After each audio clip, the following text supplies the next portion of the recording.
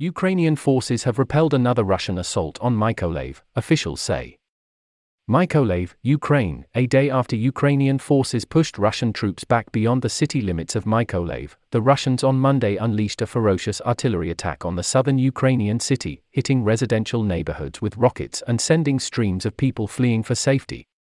At about 5 a.m., the city awoke to a barrage that lit up the dark sky. Residents took shelter in basements and truckloads of Ukrainian troops rushed to the east of the city, where the fighting appeared to be heaviest. At one point during the day, a fierce tank battle erupted between Russian forces and Ukrainian troops defending Mykolaiv's airport, with blasts that could be heard throughout the city. The initial, early morning attack killed at least 8 Ukrainian soldiers, when a Caliber cruise missile struck the barracks where they were sleeping, Vitaly Kim, the Mykolaiv region governor, said in a message on Facebook. Another 19 were wounded and 8 were still unaccounted for. They attacked our city dishonorably, cynically, while people were sleeping, Mr. Kim said. By evening though, the guns had died down, and Ukrainian officials declared that their forces had once again repelled the Russian onslaught. They are retreating and running away, Mr. Kim said, though this could not be independently verified. Nothing remains of their tanks, as far as I understand. Mr. Kim said a group of about 20 Russian soldiers had fled into the forest, and he urged residents to call the police should they encounter them. Mykolaiv, a port city of about 500,000 residents on the southern Bu River near the Black Sea, is a critical objective of Russian forces. The city is on the way to Odessa, on the Black Sea and home to Ukraine's largest port. Odessa, a city of more than 1 million people, is the country's primary outlet to the global economy. The Russian military's failure thus far to take the city fits in with its faltering efforts elsewhere in the country.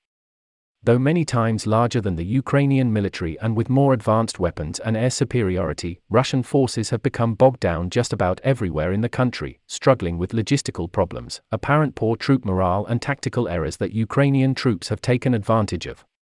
Unable to make major military gains with precision attacks, Russians seem to have resorted to a campaign of terror in Ukrainian cities and villages. Though the most intense shelling of the day in Mykolaiv occurred at frontline positions, as elsewhere, rockets rained down on civilian neighborhoods. Several rockets landed in a neighborhood of dense apartment blocks in the far east of the city, blowing out windows and sending shrapnel through walls and home appliances.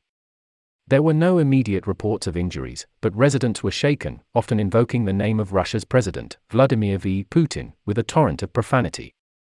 Tell Putin that he is killing peaceful people, Olga Kololyova, 48, said through sobs as she stood in the kitchen of her broken home. The glass had been blown out of her front window and her front door had been destroyed. She said she hid in her bathroom as the rockets rained down. He thinks that we are to submit to him, she said. I want him to go through what I went through this morning.